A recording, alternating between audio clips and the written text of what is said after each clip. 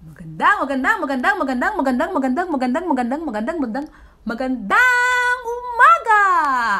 Mga ka-YouTube, kapuso, kapamilya, kapwa ko mahal ko, etc. I believe in saying na, una, magdasal para mabuhay ka. Pangalawa, mag-subscribe para mabuhay ang iba.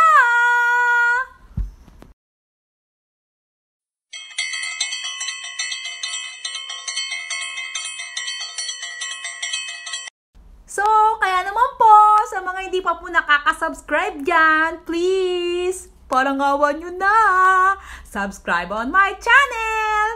My channel is Mix E. Jane Ram Alba. Click nyo lang po yung subscribe, then click the bell button, so that po, updated po kayo sa mga bagong video na i-upload ko. Sana po magustuhan nyo po ngayon yung video na ginawa ko. Kasi po may mga nagtatanong po sa akin, ng mga friend ko na bago lang din sa YouTube, katulad ko po, bago lang din po ako, so wala po talaga ko kaming alam.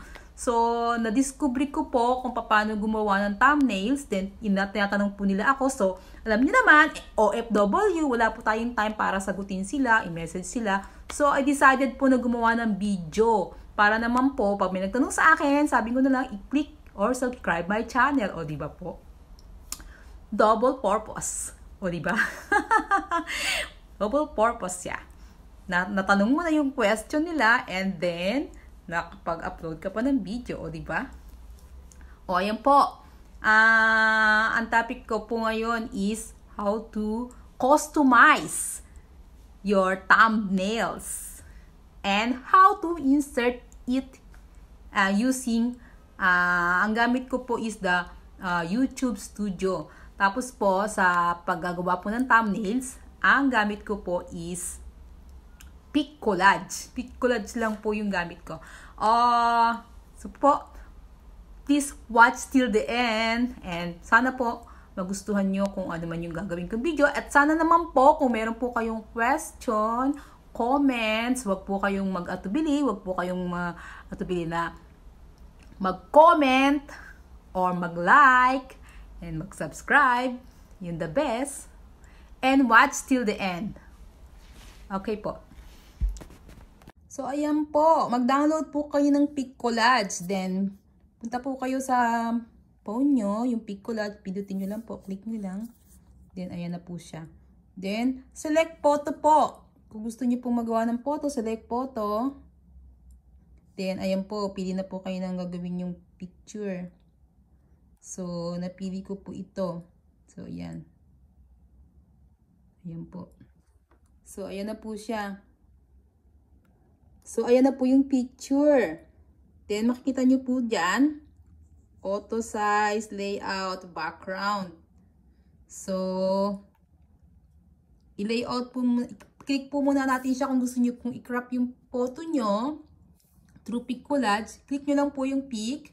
Then, lalabas na po yun mga apps dyan. May nakalagay edit, cut out, duplicate. So, piliin nyo lang po yung cut out. Ang pangit po ng daliri ko. Ganyan po ang OFW yung daliri. So, pindutin nyo po yung cut out. Yan, ayun na po. Then, pipili ko, may mga option po dyan sa cut out. Ayan po, pwede nyo po siya mamili kayo dyan. Kung gusto nyo yun, may mga size po siya. So, gusto ko po siya i-cut out. So, kaya pipiliin ko tong may picture. People. Yan, shape.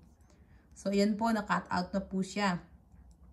So, pwede po kayong pumili dyan ng option kung ano yung gusto nyo. May tatlo siyang pagpipilian. So, piliin ko po to. Gusto ko siya. Then, kung napili nyo na po siya, i-click nyo lang po siya rito. Then, ayan na po. Ayan, okay na po siya, di ba?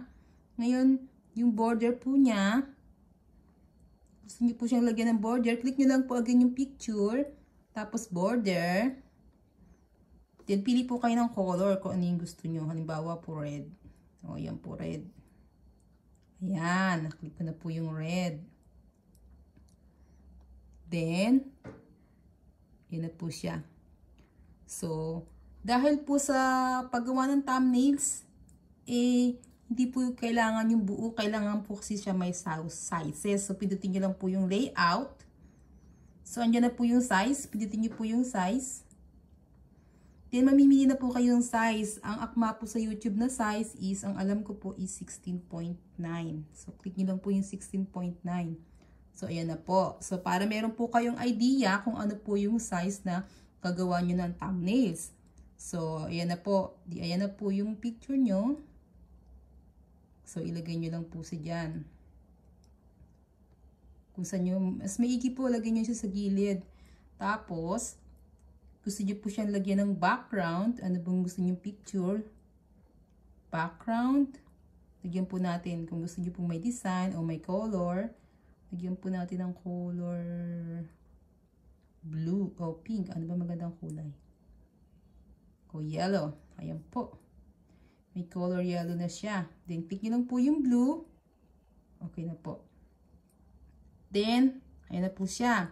So, gusto ko po siyang maglagay ng photo. Another photo po. Click nyo lang po yung photo. Photo. O kaya may pwede rin po kayong sa web. Yan, web search. Kung ano po yung gusto nyo. Ayan, halimbawa po. Ayan, halimbawa po is mag-type po tayo ng gusto ko po is YouTube. Type mo lang po is YouTube.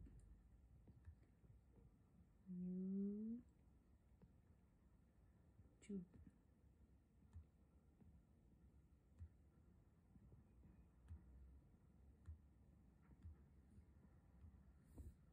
Ayan, click nyo lang po yung search. Ayan po, mag-a-appear na po si YouTube. So, ayan na po yung YouTube. So, ito po yung napili ko. Then, click nyo lang po yung blue. Then, ayan na po siya. So, pwede nyo po siyang liitan, lakihan dyan. Yun. Doon, pwede nyo po siyang ilagay dito. Yan. Dito po doon sa may taas ng watermark, doon nyo po ilagay yung mga pic nyo. Tsaka ito po, ilagay nyo medyo mataas po. Sabihin ko po sa inyo bakit mamaya. So, ayan na po. Tapos, gusto ko po siya maglagay din ng picture. O, ng text. Lagay nyo po is TikTok. Kung ano po yung gusto nyo ilagay. TikTok.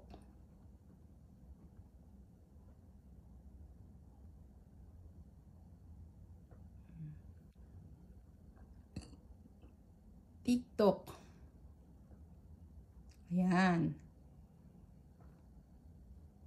Then, click nyo lang po yan. O, yun na po siya. Gusto nyo pong palakihan. Then, ayan po. Then, gusto ko na namang maglagay ng photo. So, gusto ko yung logo ni TikTok. Ayan po. So, liitan ko lang po siya. Ayan. Pwede nyo rin pong gawing background yung photo nyo. Just lakihan nyo lang po siya. Ayan po. Ayan. Ayan po. Okay na po siya. Ayan. TikTok. Okay na po siya. Then, po yung YouTube nyo, lagay nyo po doon sa taas.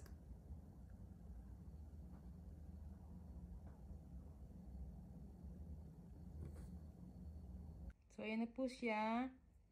So, naglagay po ulit ako ng picture. Yung po, sa photo lang po. Click nyo lang yung photo. Then, ayan na po.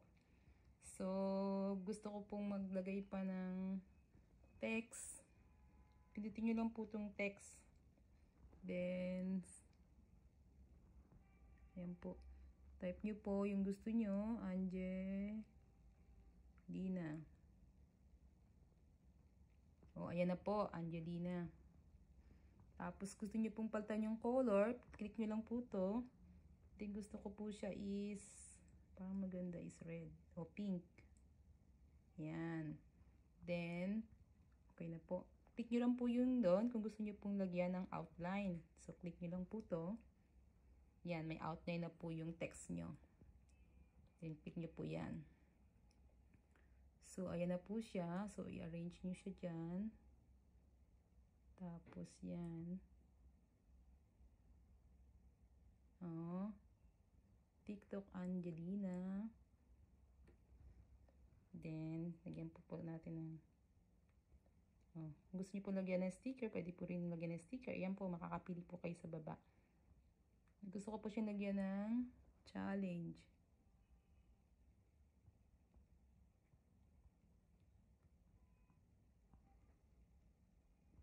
Ayan, TikTok Angelina Challenge.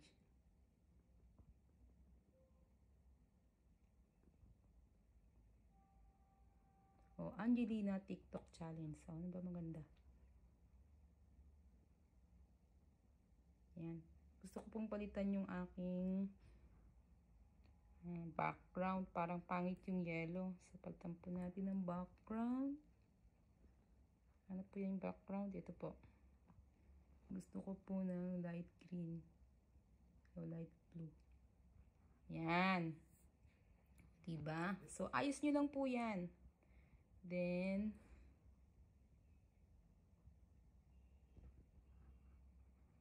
ayan na po siya, diba?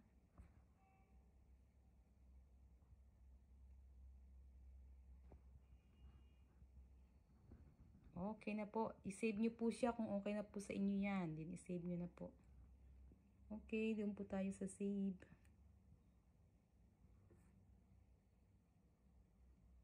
Tataas-taas po natin. Taas po natin ng konti. Kasi gusto ko pong itaas ng konti yung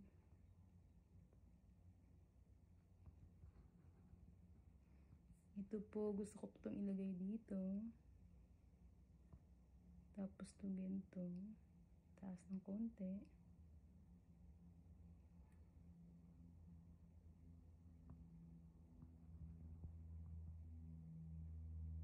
Yan. Okay na po. Tapos, ayan na po. Gusto ko po lagyan ng bell. So, dito po ako sa text kasi dito na lang po ako kukuha. Tapos, yan po sa ito po, sa emoji. Meron naman po dyan bell. So, yan na lang po. Kunin na natin yung bell dyan. Okay. Puro po dun sa mga gustong mag-subscribe. Yan.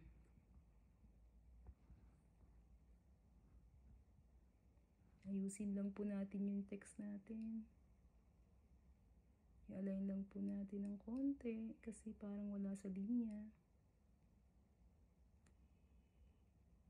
Ito lang po mahirap dito yung pag-a-align ng letter. Dito po ako nagtataga. Lalo na kung pasmado po ang kamay nyo. Naku po. Hindi ko siya ma-align kasi dapat hanapin nyo ito. Hanapin nyo po ito para ma-align nyo siya ng maayos. Yan. Okay na siya. Yan. Then, yung bell po natin medyo taas natin.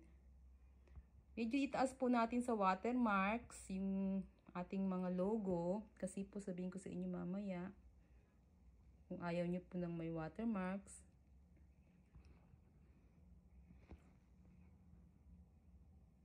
So, ayan na po siya. So, i-save na po natin siya pag naayos na po natin. Save nyo lang po sa library. Okay. Yan, may commercial po siya. Skip nyo lang po siya kasi po free po yung aking Piccollage. So, yan. Then, punta na po tayo sa photo po natin. Tingnan po natin kung naandun siya, no? Punta tayo sa photo. Saan ba yung photo ko? Hindi ko na makita. Ayun. So, check po natin. Oh, ayun na po siya. So, ayan. Na-save na po siya dyan. So, edit po natin. Kung ayaw po natin ng watermark, edit lang po natin siya. Then, crop. Huwag naman po masyadong malaki. kung bawasin, basta matanggal lang yung watermarks. Yan, tanggalin nyo lang po yung watermarks sa ilalim. Yan, ganyan lang po ginagawa ko. Kinakrop ko lang siya ng kaunti. Then, done na po siya. Wala na po siyang watermarks. Ayan po. So, save na po siya. Ganyan lang po, paano gumawa ng thumbnails. Ayaw sa pag-i-insert. So, ayan po yung aking yung YT Studio po. Click nyo lang po yan. Then, punta po kayo sa YT Studio. Yan. Ayan po. Makikita nyo po yan yung mga video nyo. Ano po? So, ito po yung video ko. So, view mode, view all po. View more.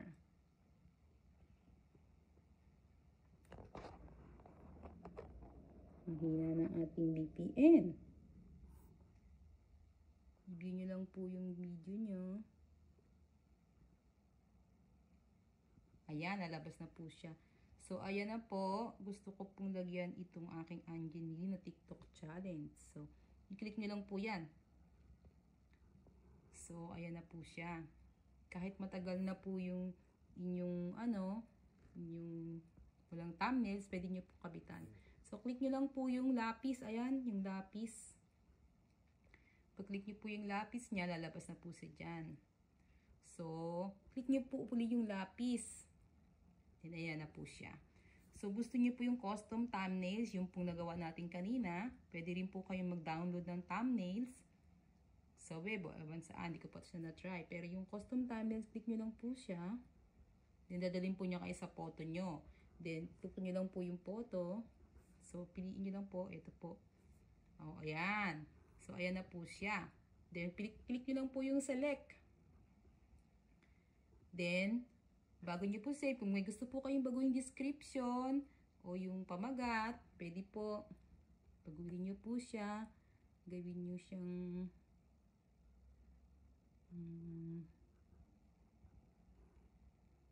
So, ayan po. Maraming salamat sa mga nanood until the end. At sa mga hindi pa po nakaka-subscribe, huwag na po kayong mahiya. Click na po ang subscribe button. At mag-like and comment po kung ano po yung mga napansin nyo. So, pwede natin baguhin. Alam nyo naman po. At baguhan lang tayo na uploader sa YouTube. So, I need po yung mga comment nyo at saka suggestion para po mabago po natin kung ano man po yung dapat baguhin. So, subscribe on my channel. Don't forget, Mix E Jane Ram Alba. It means Mix E, it means Mix Experience. Oh.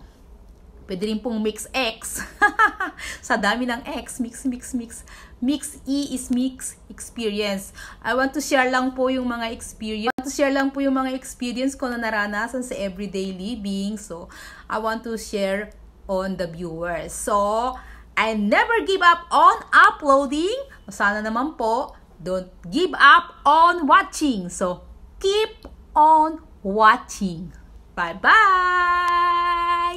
See you there on my next upload video.